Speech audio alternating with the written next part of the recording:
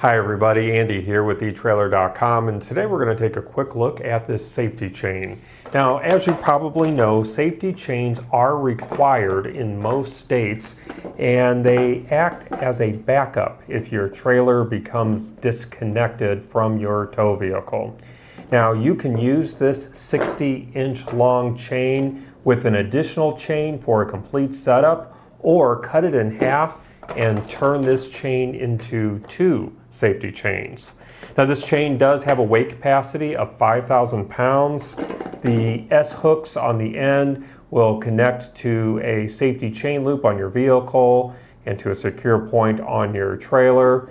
If you decide to cut this one in half, you could use a Weldon bracket or a bolt to secure the end loop here to your trailer tongue. Now let me go ahead and retrieve my ruler here and just give you some measurements that might be helpful to you.